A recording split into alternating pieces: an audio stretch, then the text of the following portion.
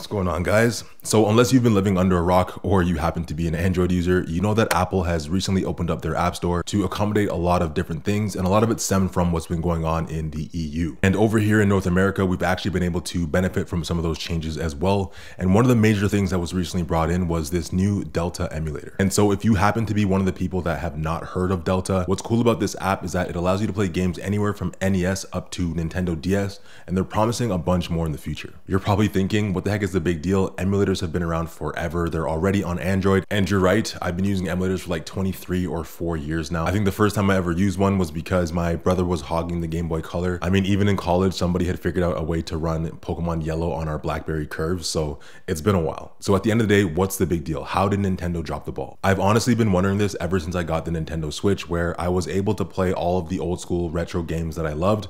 And I started to wonder, like, if emulators are already a thing, why is it that Nintendo's never come out with their own retro emulator? Because they're always trying to shut down people who are promoting ROMs. They just had that falling out with whoever made the emulator for the Nintendo Switch. So it got me thinking, how cool would it be if Nintendo just came out with their own? Because yes, like I said, I could play those games on my Nintendo Switch, or I could go grab an analog pocket, but at the end of the day, what's one thing that everybody has in their pocket on them at all times is their cell phone. And with how popular subscription services are right now, like take for example Apple Arcade. In Canada, Apple Arcade is like $6.99 a month, and I've gone through that catalog many times, and there are very few games that I would ever want to play. However, on the other hand, I know that if Nintendo came out with some kind of Nintendo Retro Arcade for that same price monthly, a lot of people would be more inclined to grab that subscription. Even if they didn't play it all the time, I think a lot of people would grab that subscription, so long as one, the games ran as intended, two, the app looked as beautiful as Delta does, and three, there was an extensive library of nostalgic games that anybody could play at any given time.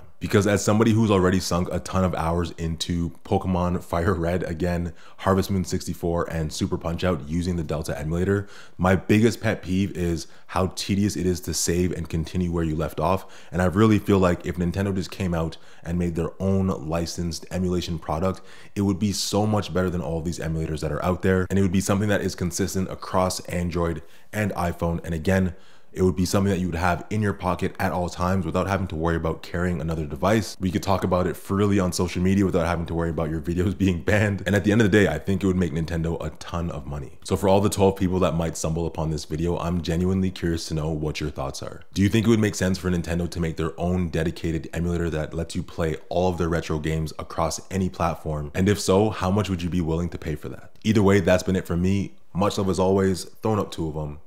And I'll catch you guys in the next one. Peace.